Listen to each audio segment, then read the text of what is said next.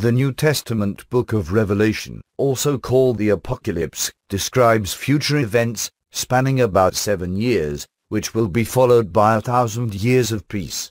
Finally, God will make new the heaven and the earth. During a period of conquest, war, scarcity and murderous persecution of Christians, a quarter of the world's population will perish. There will come a great earth tremor, accompanied by a darkened sun and moon.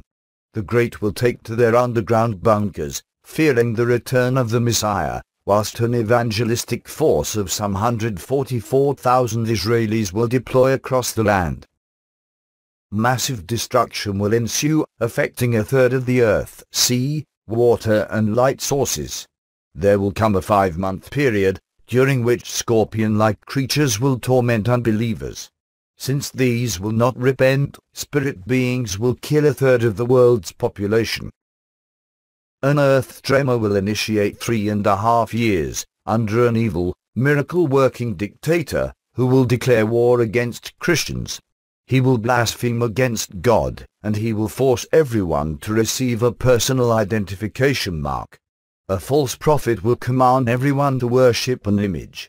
The dictator will gain power over a 10-nation confederacy, which will destroy a worldwide banking cartel. Finally, the armies of many nations will converge on Israel, to make war against the Messiah, who will destroy them completely.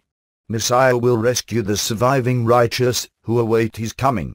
Messiah will send to hell the dictator and the false prophet, and will slay all who refuse to repent.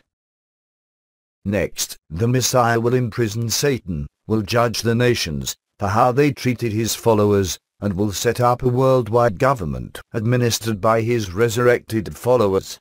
These will reign with Messiah, over the nations, for 1,000 years.